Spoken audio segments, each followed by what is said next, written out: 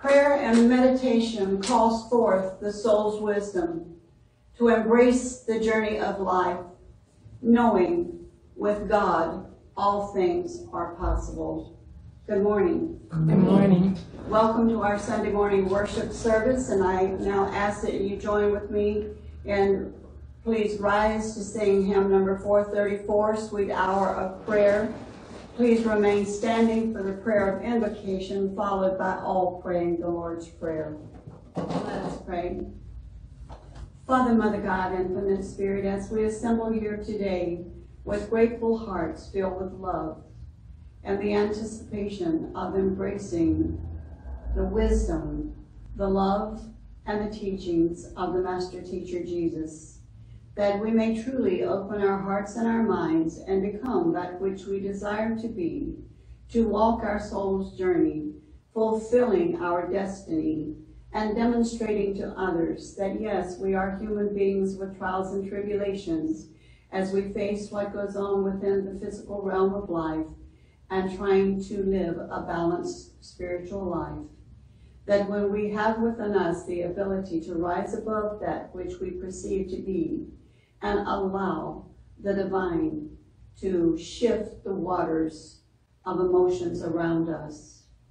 When we settle within that place, that is where we truly are meant to be, we will see the truth in what is, not that which is perceived at the surface level. So let us gather to seek that wisdom today with that open mind and that open heart, and let us affirm the fullness of all that we are, physically, mentally, and spiritually. And let us invoke that as we pray the prayer that the Master Teacher Jesus taught the original disciples. Our Father, who art in heaven, hallowed be thy name. Thy kingdom come, thy will be done, on earth as it is in heaven. Give us this day our daily bread, and forgive us our trespasses, as we forgive those who trespass against us. And lead us not into temptation, but deliver us from error. For thine is the kingdom, the power, and the glory, forever. Amen. The scripture today is Psalms 23, and the title of our lecture is Little Pieces of Light. The Lord is my shepherd, I shall not want. He makes me to rest in green pastures. He leads me beside still waters. He restores my soul. He leads me in paths of righteousness for his name's sake. Yea, though I walk through the valley of the shadow of death, I will fear no evil, for thou art with me. Thy rod and thy staff, they comfort me. Thou preparest a table before me in the presence of mine enemies. Thou anointest my head with oil. My cup runneth over. Surely thy goodness and mercy shall follow me all the days of my life, and I shall dwell in the house of the Lord forever. May Spirit bless the reading of the scripture. Little pieces of light, darkness, and personal growth is God's gift to each of us for the purpose of achieving our soul's journey. We cannot understand and walk in the light until we understand darkness. They are the opposing poles of the same vibration and exist simultaneously in our lives at all times. The same as love and hate, or hot and cold. However, darkness comes in many forms and is not an easy visitor that brings with it diminishedness and disorder, threatening our survival, spiritually and physically.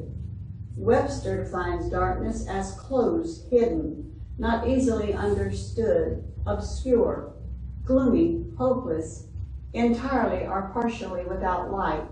This description hardly touches the human experience of darkness, because we each take it in individually in our own ways. However, the darkness in the human heart also includes lonely, shattered, dread, anxious, forlorn, despairing, discouraged, numbed, grief-laden, damaged, empty, bleak, fearful, traumatized, stumbling, and aimless emotions within the individual. And the dark part of that is sometimes we allow ourselves to sink so low into these emotions that we actually become that emotion, and therein lies the trouble of staying in that vibration. The land of darkness might be any of the following: a time in which the energy was forced, a time in which the energy and focus of life is almost completely funneled into the physical emotion of physical pain. Extreme pain for in extended periods of time can do that to all of us. An experience of being buried in deep sorrow or grief. A discouraging and empty inner sojourn where nothing seems valuable or worthwhile in our lives.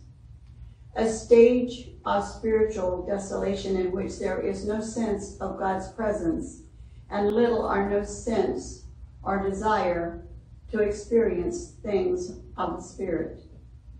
A battle of indecision and struggle when the unknown and fears of the future press painfully upon decisions that need to be made in the individual life. A fog-like state when life is confusing, unclear, and seemingly impenetrable. A situation with evil and atrocity which threatens to overwhelm and annihilate. An excruciating time of hopelessness in which one feels paralyzed or powerless to alleviate the pain of self or of another. An ongoing siege of negativity which brings with it constant frustration, irritation, and dissatisfaction. No one can say whose darkness is the greatest, but everyone experiences darkness from time to time, just as Job did. We all long to have life return to the way it used to be, or the way we have longed for it to be. Psalms 23, verse 2 states, He, meaning God, Spirit, the Lord leads me beside still waters. Waters symbolize emotions in the many modes of expression. Water in one of its faces represents negativeness, the individual who allows him or herself to become negative to the good finds oneself uncertain and unstable in mind, and often in the body becomes so submerged in the waters of negation that the physical condition begins to become ill. We begin to embody that which we embrace and hold on to. Weak sympathy with error and the results of error helps to produce this condition. The violence and destruction happening in the world can also bring darkness. Discouragement and desolation can easily find those who open their hearts to people who have been victims of atrocities and abuse, even if it is a perceived condition that is not real. The realization of collective evil, which is error, which is nothing more than living out of harmony with God's laws, which is natural law, can fall like a heavy block, like a heavy black cloud upon the person who cares about what happens to this world and the people that inhabit this world. When anyone accompanies another's pain with compassion, there's bound to be a taste of darkness. This is life's way of inviting us to grow. Whether or not the darkness is a gift for us depends upon us. Of course, our attitude towards it and how we respond to it. For example, When the terrible flooding of 1993 happened out in the Midwest, there was a 75-year-old woman who lived alone and described how she sat watching the river rise around her house. She said it was the longest day of her life. She felt despair. And during the process, finally the neighbors joined together to place sandbags around her house. She described how one of them, whom everyone in the community talked about as the local prostitute and shunned, was the most concerned and helpful during this treacherous time. The older woman had never known her neighbor very well, but she welcomed the care and kindness offered to her. So when people show up in our lives and they demonstrate kindness to us, we can see beyond the other things of their life. If we don't have that opportunity, that need to experience them on a different level, we might never give that individual the opportunity to demonstrate that to us. These little pieces of light in the darkness of personal growth, it's God's way of letting us know that our needs are always met and that the Lord bids welcome to those who come with weary spirit, seeking rest, those who come with troubles that are too much, and those who come with hurt hearts and are afraid, those who come with hope in our hearts, those who come with anticipation in our steps, those who come proud and joyous, those who are seekers of a new faith, those who come to probe and to explore, and those who come simply to learn. All are welcome. Whatever we are, whatever we want, whenever we are on our journey, the Lord, our shepherd, allows us to rest before leading us beside the still waters, which the still waters represent pent-up emotions stored at soul level, that we may process, release, and forgive. We must forgive ourselves and others to restore our own soul, that we may embark upon paths of righteousness, knowing that though we walk through the valley of the shadow of death, we should never fear evil, for God is always with us. It is our rod and our staff, the wisdom and strength that is there to comfort us when we are open to receive. Joan Halifax wrote, "We cannot eliminate the so-called negative forces or of affirmative emotions. The only way to work with them is to encounter them directly, enter their world and transform them. Then they become manifestations of wisdom. Our weaknesses become our greatest strengths, the source of our compassion for others, and the basis of our own awakened nature. When darkness descends upon the human heart, we spend most of our time doing battle with it, rather than befriending it, seeing what the gift is that it might offer us if we have the courage to look beyond.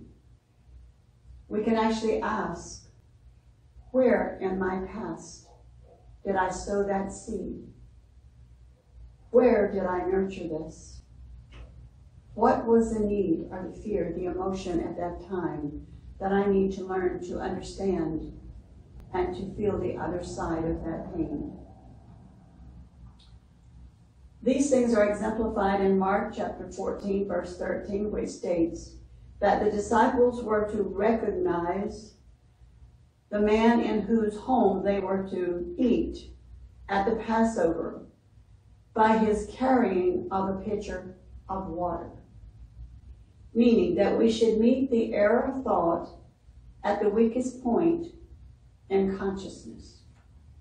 The error thought to be met in this case was designated as Judas, one of the disciples who was possessed of a devil. The devil, or Satan, signifies the mass of thoughts that have been built up in consciousness through earthly experience and crystallized into what may be termed human personality or carnal mind. So we create our own devil. It is not a creation of God. So if we created it, then we can uncreate it at will if we have that desire and care enough about our own self to do that work. Another name for the devil is sense consciousness. All the thoughts in one that fight against and are adverse to truth.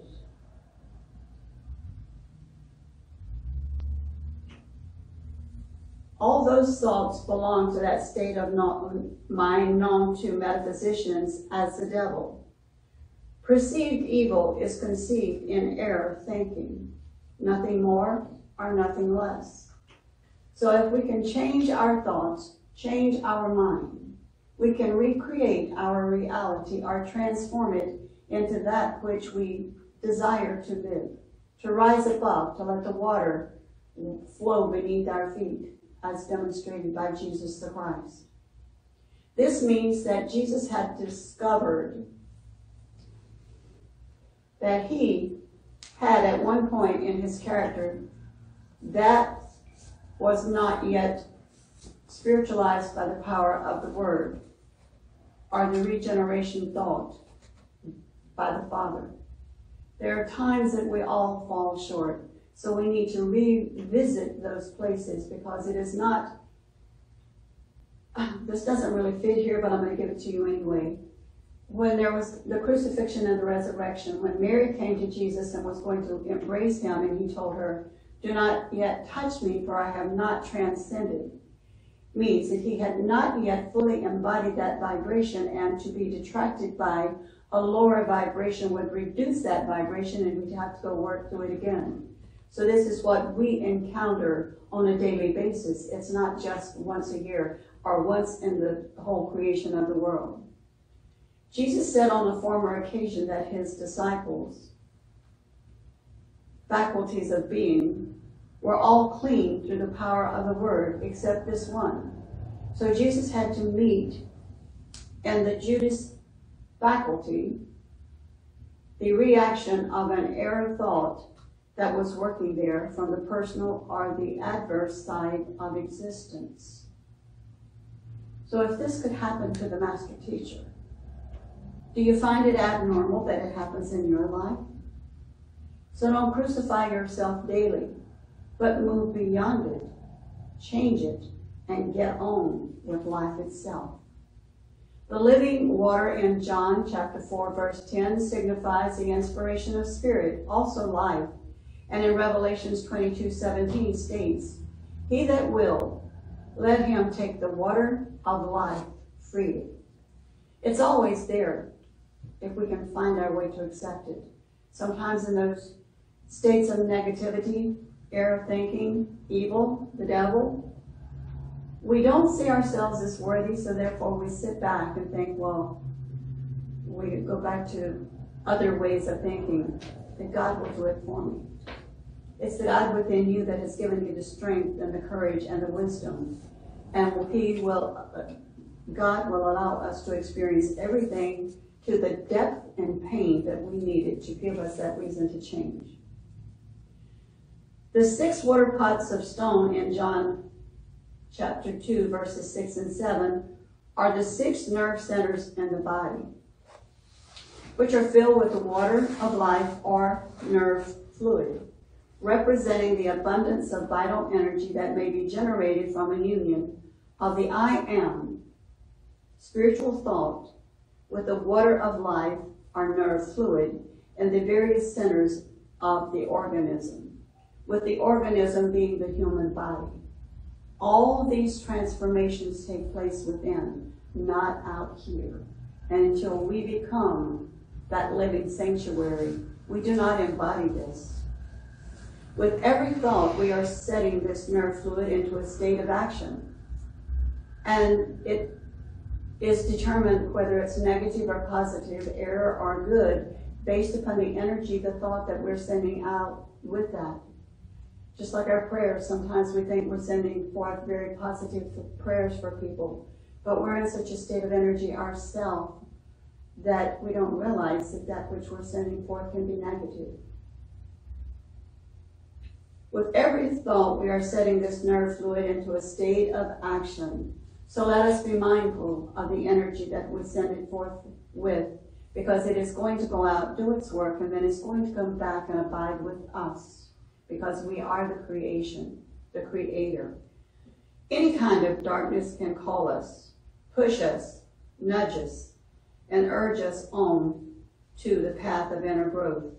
Darkness can wake us up and stir up questions in us that we'd rather not face, such as, how did this pattern of my behavior influence my life? Whom or what have I taken for granted? Have I been attentive to the deepest longings of my own soul? What do I really want to do with my life? How will I make choices for my future from this point forward? What and who do I want to be with me as I continue my life journey? Because as we grow, we will find there will be some that we will have to leave behind because we can't carry them with us on the journey. These are the things we need to discern if we are to dine at the cosmic table of life, prepared in the presence of our enemies. Our enemies are our thoughts, hurts, and wounds that we have not been able to work through. And they abide with us because we nurture them daily. We choose not to give them up, so therefore we must dine with them. But when our heads are anointed with oil, our cup runneth over. We know that goodness and mercy will follow us everywhere as we dwell in the house of the Lord, right here, right now on earth, in physical form, not in some distant time and a distant place in the future that is called heaven or hell. The difficult thing about darkness as an essential part of life is that we can know this intellectually, but we run from it emotionally. We turn our backs and we walk away. When we can state in truth, "Oh God, I have been to my inner place where shadows are as dark as death. I have been to the land of gloom where my security shudders and my dreams are coffined. I want to believe and trust that this land of desolation contains a gift of growth for me. Convince me. Assure me it is so. Wrap this truth of transformation firmly around my questioning heart as I kneel at the altar of my heart in a place called the skull, where the final overcoming takes place." And again, it is not a distant land. The skull is the part of the physical body that houses our consciousness, which functions through the physical brain. So I embrace the transformation of consciousness within my being as little pieces of light penetrate the darkness of my soul. From this state of consciousness, our prayer and our mission statement becomes, "Lord, make me an instrument of your peace.